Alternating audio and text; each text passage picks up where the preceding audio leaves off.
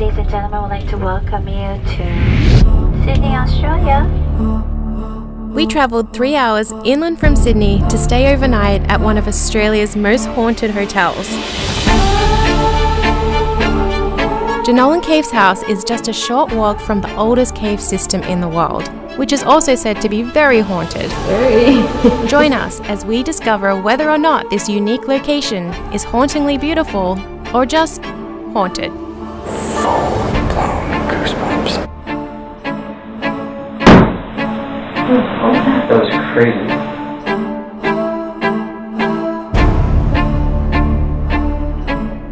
So we finally made it to our hotel room after a little bit of a hiccup. I might have fallen out of a porta potty. Yes. Oh my god.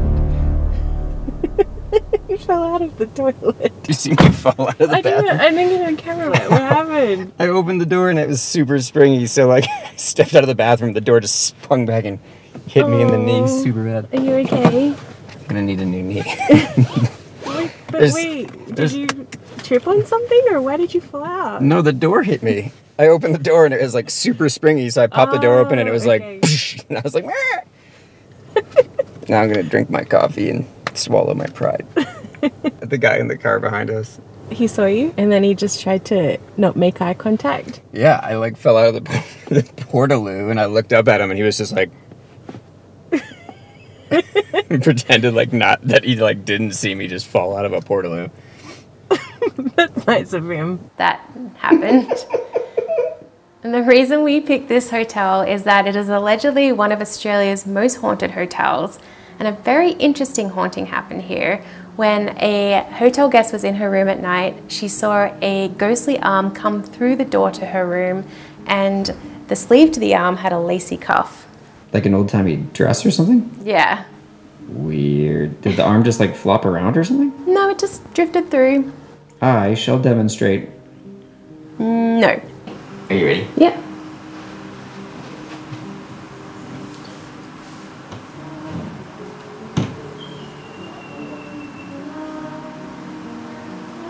Okay. Is it good? It's terrible.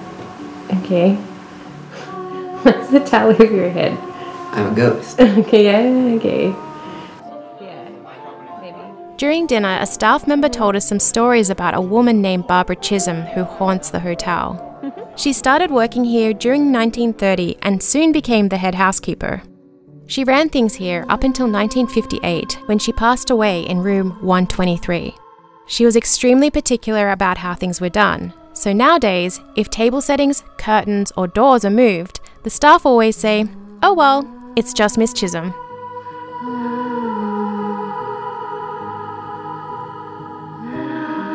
After dinner, we were still a bit spooked by the ghost stories when something unexpected happened in our room.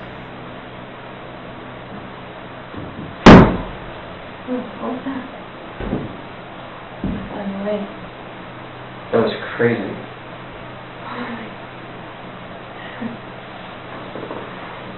Was it just from the wind outside?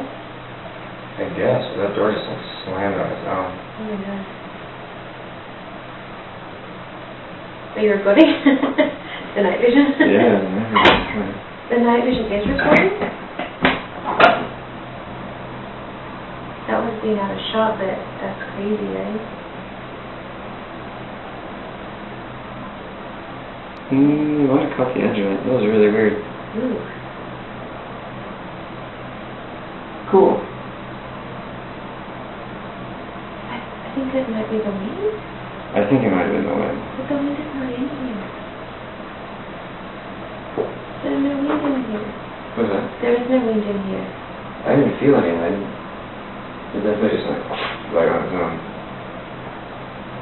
But I mean, the windows are open here and the windows are open in the bathroom, so something could have happened with the wind, but that was crazy.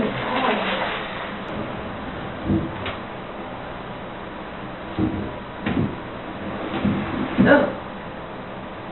I didn't know that. Why are they connected? They're not supposed to be. That doesn't make any really sense. Weird, right? Why would No. I opened that window separately. Why are they connected? Be really careful. I don't It know. opens on its own. Why is it? Maybe someone was closing it at the same time as you. What is happening? Okay, so the windows moving together were probably an old hotel quirk, but the door slamming, even with the windows open, definitely gave us a fright. When the door slammed, it was mostly out of shot, but if you look closely, you can see it move in the glass and the top right corner.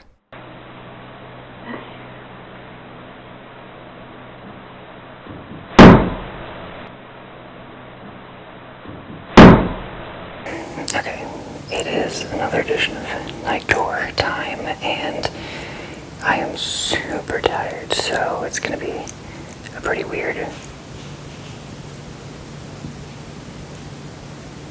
It's gonna be a pretty weird and rambly one, and there's already some weird noises going on, so good luck, everyone.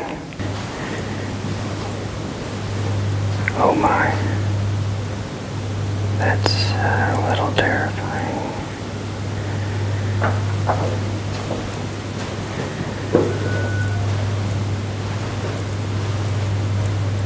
Room 120.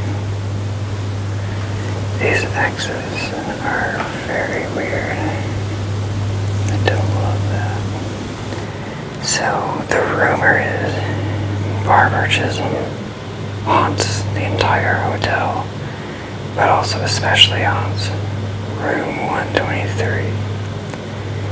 There was actually a staff member who was very skeptical, and the staff member volunteered to sleep in there. And the staff member woke up in the morning with fork marks on her arms, like someone had run a fork up and down her arms. Interesting. So yeah, so that's the legend behind room 123.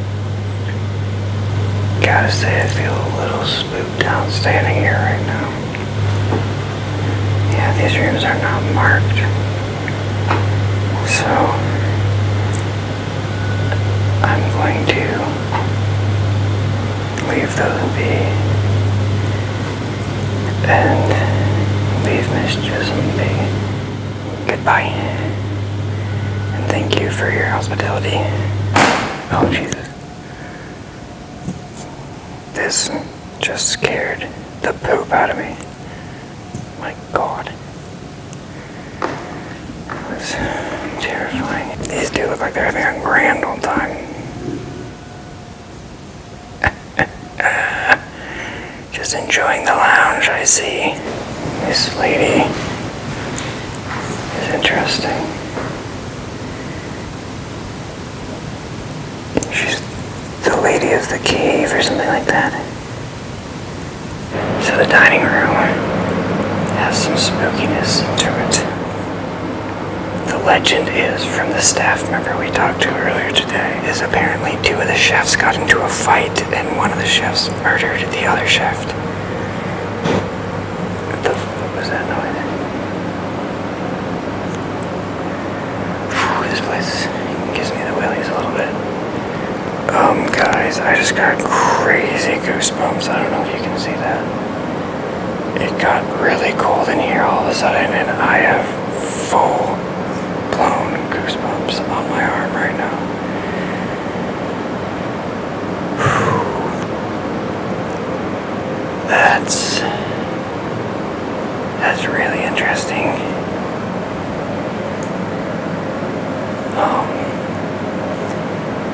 Yeah, I'm most suddenly freezing, and it's hot here and humid up in the mountains. And I don't know if you can see this, but I have full goosebumps right now. Can you see that? I don't know if you can see that, but it's very much a goosebump itch.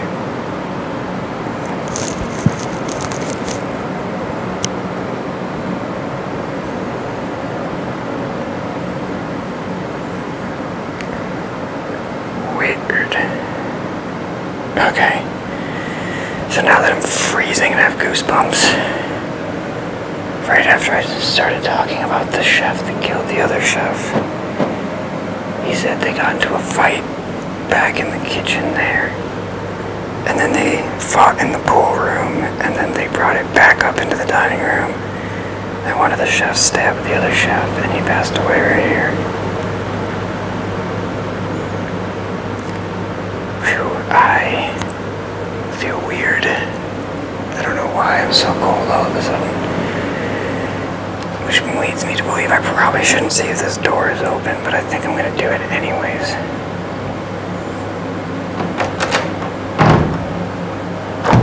Okay, doors are locked. Thank goodness. I did not want to walk in there. I'm not gonna lie, guys. Okay. I still have goosebumps. I don't know what's going on. Let's see if you can see it on my other arm. It's both arms right now. I have full goosebumps on both arms. I'm freezing all of a sudden. Oh boy. Okay.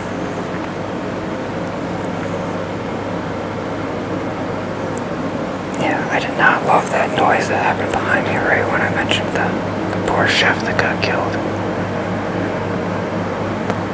I just heard like a thump or something back here, and then it just got freezing. Okay. I'm gonna maybe do one last little peek. That's my reflection. Oh god.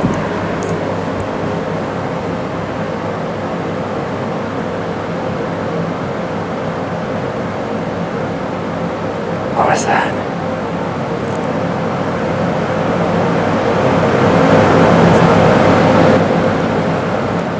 Okay, I'm going to take one more little look in this side room, but then I'm real done with this area. Really done. I think that was a fridge or something, but I don't really love these thumps. This little side room here. So creepy. Keep my back to the wall. Okay.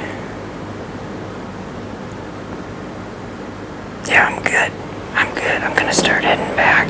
Okay, that was the night tour. I'm gonna keep an eye on that hallway. Don't love hallways.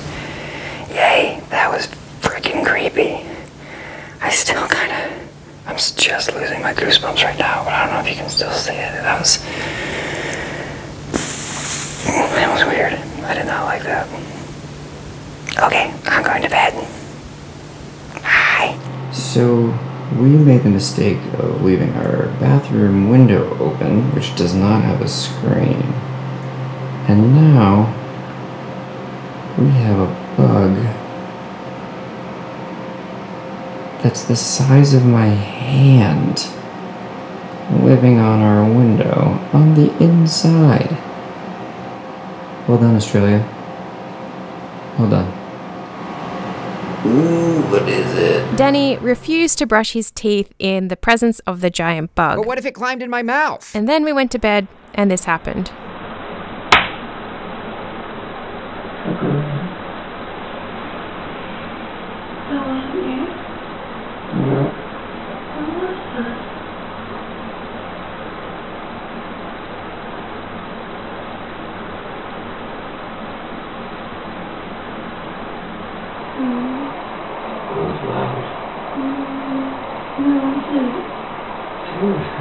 Dresser thing. In the bathroom. And that's the giant bug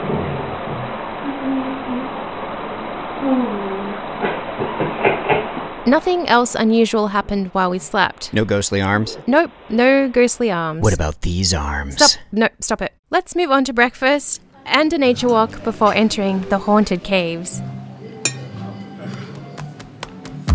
I built a rocket in my basement. I'm gonna fly it to the moon.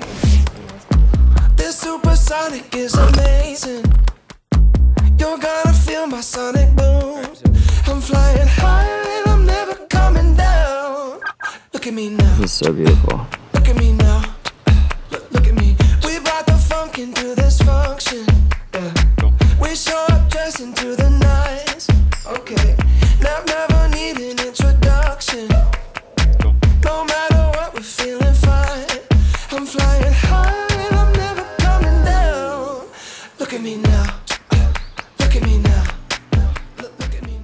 After our fun day of exploration, we excitedly waited in the lounge for our tour guide.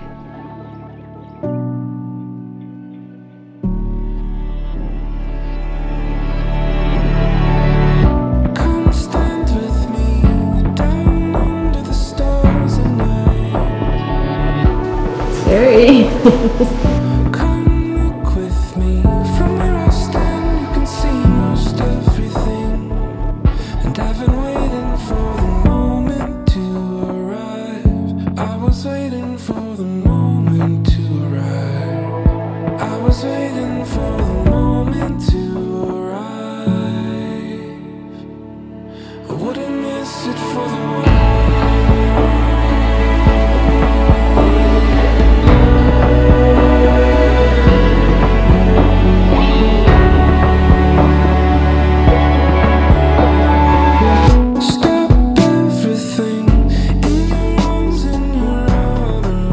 The caves are said to be haunted by a past superintendent named James Wibbard. A longtime tour guide, Jeff Melbourne, said that while guiding a tour, he was looking over the railing at the crystal clear water when he noticed something on the bottom. "It's a button," said a man standing next to him in a crumpled grey suit. "It's a button off an old tunic. There's another one over there." But strangely, when Jeff looked up, the man standing next to him had disappeared. The following week, someone in Jeff's tour claimed he was glad to get out of that part of the cave.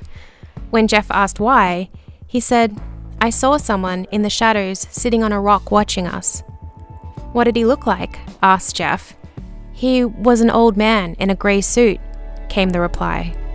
And I wouldn't miss it for the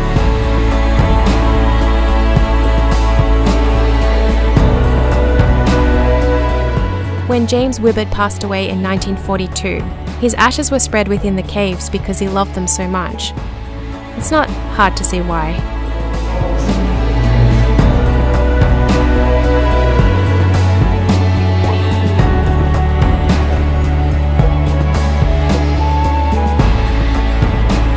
It's humid, isn't it?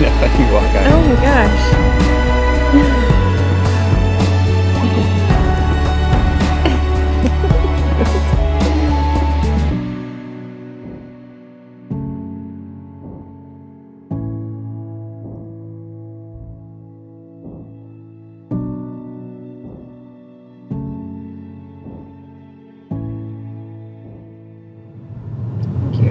Your toilets are gone. Oh God. Up to there. Where? Oh, I missed him.